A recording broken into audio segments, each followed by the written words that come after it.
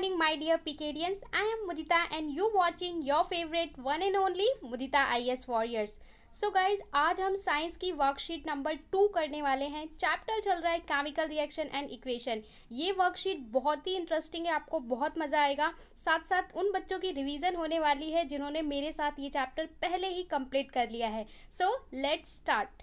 यहाँ पे हम देखने वाले हैं आज केमिकल रिएक्शन एंड इक्वेशन में टाइप्स ऑफ रिएक्शन, कुछ टाइप ऑफ रिएक्शन के बारे में पढ़ेंगे।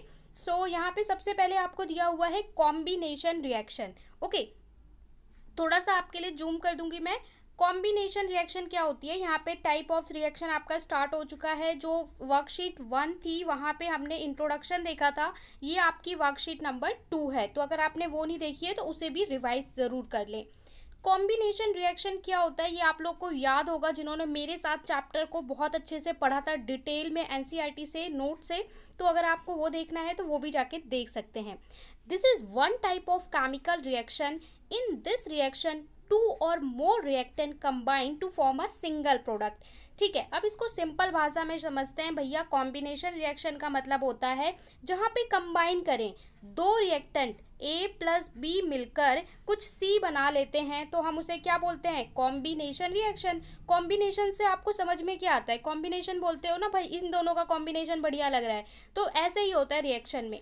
और हम लास्ट क्लास में डिस्कस कर चुके थे कि यहाँ पे लेफ्ट हैंड साइड में जिन जिन चीज़ों को आप रिएक्शन में इंक्लूड करते हो उसे हम क्या बोलते हैं, रिएक्टेंट्स बोलते हैं। और जो फाइनली हमें फिनिश्ड मिलता है उसे हम क्या बोलते हैं, प्रोडक्ट बोलते हैं। तो रिएक्टेंट आपके दो से ज़्यादा होना चाहिए, 2 हो सकता है, 3 हो सकता है। ठीक है, आप रिएक्टेंट 1 से ज़्यादा कुछ भी ले लो, 2 रिएक्टेंट आपने ले लिए, 3 रिएक्टेंट ले लिए, पर इन सबको मिला के जो हमारा फाइनल प्रोडक्ट बन रहा है वो कुछ एक ही बनेगा। तो इसको हम क्या बोलते हैं, कॉम्बिनेशन रिएक्शन।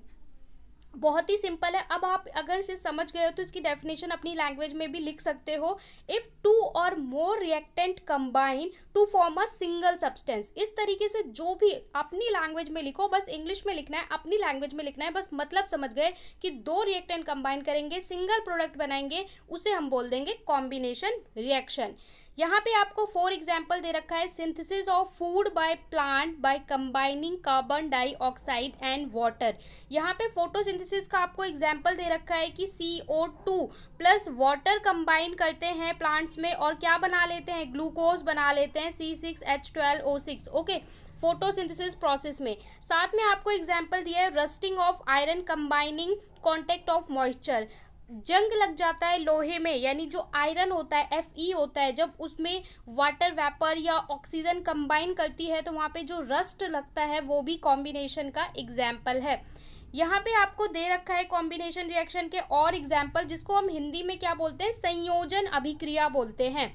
ओके, संयोजन यानी जो संयोग करते हैं।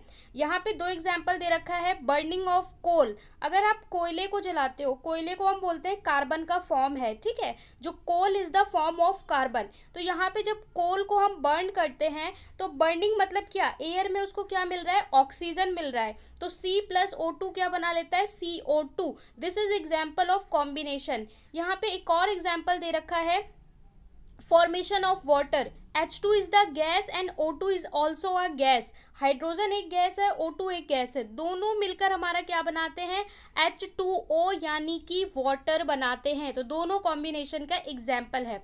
अब एक और इम्पॉर्टेंट आ जाता है जिसको हम क्या बोलते हैं, एक्सोथर्मिक रिएक्शन। आपको याद होगा पिकेडियंस की, जब मैंने टाइप्स ऑफ रिएक्शन पढ़ाया था वहाँ पे आपको एक्सोथर्मिक रिएक्शन अलग से पढ़ाया था एक्स्ट्रा बोनस पॉइंट में कि ये आपका इंपॉर्टेंट है। ठीक है, यहाँ पे भी देख लीजिए आपको दिया हुआ है, जिसको हम क्या बोलते हैं, उष्माक्षेपी रिएक्शन बोलते हैं, अभिक्रिया बोलते हैं। ये वो रिएक्शन होती है जहाँ पे हीट या गैस इवॉल्व होती है। इवॉल्व मतलब those reaction in which heat is evolved, they are known as exothermic reaction। वो रिएक्शन जहाँ पे हीट इवॉल्व होगी, दैट मीन कि हीट निकलेगी। ठीक है, for example burning of natural gas, जब भी हम नेचुरल गैस को जलाते हैं। इसके अलावा रेस्पिरेशन इसका एग्जाम्पल है एक्सोथर्मिक रिएक्शन का। यहाँ पे एग्जाम्पल दे रखा है CH4। CH4 क्या होता है? मीथेन होता है। मीथेन को जब बर्न कर रहे हैं, बर्निंग जब भी करेंगे तो हम ऑक्सीजन से रिएक्ट करके दिखाएंगे। ऑक्सीजन से रिएक्ट कर रहा है तो ये carbon dioxide, water plus heat, जहाँ पे भी हीट आपकी रिएक्शन में निकलेगी वो आपकी एक्सोथर्मिक रिएक्शन होगी। ग्लूकोज में जब हम वाटर यानी कि ग्लूकोज को बर्न करते हैं तो भी वो CO2 और H2O प्लस हीट को निकालता है। और ये जो रिएक्शन है ये हमारी बॉडी में होती है रेस्पिरेशन। जब भी हम ब्रीथ करते हैं, जितनी बार आप ब्रीथ करते हो आपकी बॉडी में क्या जाता है? ऑक्सीजन जाता है। और हमारा जो खाना डाइजेस्ट होता है, फूड डाइजेशन होता है, वो लास्ट में क्या बनता है? ग्लूकोज बनता है। तो जब भी ऑक्सीजन हम इनहेल करते हैं तो हमारे ग्लूकोज का क्या होता है? बर्निंग होता है, जिससे CO2, H2O और हीट निकलती है। और हीट के साथ साथ हमें एनर्जी मिलती है।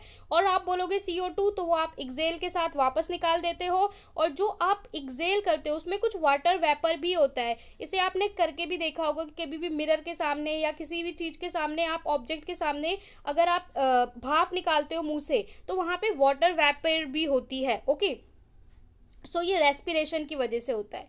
You may here that the solution of slaked lime CaOS2 is applied on the walls of selling house and after 2-3 days the walls start shining। आपने देखा होगा कि जब वाइट वॉश होता है यानी सफ़ेदी करते हैं, चूने पत्थर से जब सफ़ेदी करते हैं, स्लैग्ड लाइम से सफ़ेदी करते हैं, तो वो स्लैग्ड लाइम क्या होता है? CaOH यानी कैल्शियम हाइड्रो ऑक्साइड होता है। तो इसमें जब वॉल पे सफ़ेदी करते हैं तो जब वो सूख जाता है तो 2-3 दिन के बाद दीवार जो है वो शाइनिंग करने लगती है। ऐसा क्यों होता है? क्यों करने लग जाता है? Finish due to formation of calcium carbonate. ये इसलिए होता है क्योंकि कैल्शियम कार्बोनेट का फिनिशिंग हो जाता है, कैल्शियम कार्बोनेट बन जाता है, जिसकी वजह से जो दीवारें हैं वो शाइन करती हैं। Because of the reaction of slagged lime with carbon dioxide absorbs. यहाँ पे आपको रिएक्शन दिया हो, ये क्वेश्चन भाई इतना बार आता है, इतनी बार आता है, पूछो मत। स्लैग्ड लाइम और क्विक लाइम का इतना क्वेश्चन आता है, हर जगह हर बार पूछा जाता है। CaO इसको हम बोलते हैं कैल्शियम ऑक्साइड।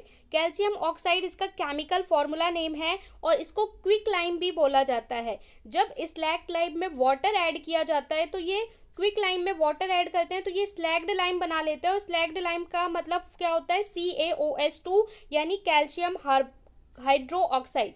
ये है आपका कैल्शियम ऑक्साइड। कैल्शियम ऑक्साइड में जब भी आप वाटर ऐड करोगे तो क्या बना लेगा? कैल्शियम हाइड्रो ऑक्साइड बना लेगा। ओके, और अगर आप हाइड्रो ऑक्साइड में फिर से CO2 कार्बन डाइऑक्साइड को ऐड कर दो तो ये कैल्शियम कार्बोनेट और वाटर। तो जब हम सफ़ेदी करते हैं, वाइट वॉश करते हैं तो क्या होता है? वाइट वॉश करते हैं तो ये हमने दीवार पे लगा दिया कैल्शियम हाइड्रोक्साइड। तो अब दीवार पे आपने कैल्शियम हाइड्रोक्साइड को लगा दिया, जब एयर से CO2 इस पे जाएगा, CO2 आपको पता है एयर में CO2 मौजूद है, तो CO2 जब इस पे रिएक्ट करेगा तो वो कैल्शियम कार्बोनेट बना लेते हैं, जिसकी वजह से 2-3 दिन के बाद दीवारें शाइन करने लगती हैं। ओके, और जो वाटर वेपर है वो एब्जॉर्ब हो जाता है। अब यहाँ पे आपको बहुत ही इंटरेस्टिंग क्वेश्चन दिए हैं, एक एक करके क्वेश्चन देख लेते हैं। Let us see what we have learned. आपने क्या पढ़ा, देखते हैं क्या सीखा। अब यहाँ पे फर्स्ट क्वेश्चन आपसे पूछ रहा है क्विक लाइम जिसे बिना बुझा हुआ चूना कहते हैं, एंड स्लेक्ड लाइम जिसे बुझा हुआ चूना कहते हैं, उसका फॉर्मूला दे रखा है। Option A CaOS2 plus CaO, option B calcium oxide plus calcium carbonate, और option C CaO and CaOS2। तो भाई क्विक लाइम क्या होता है? अभी हमने ऊपर पढ़ा कि क्विक लाइम क्या होता है? CaO पर होता है, और स्लैग्ड लाइम क्या होता है? CaOS2। तो option is C is your correct answer. ठीक है, क्विक लाइम मतलब कैल्शियम ऑक्साइड और स्लैग्ड लाइम मतलब कैल्शियम हाइड्रो ऑक्साइड। तो सी आपका सही आंसर होगा।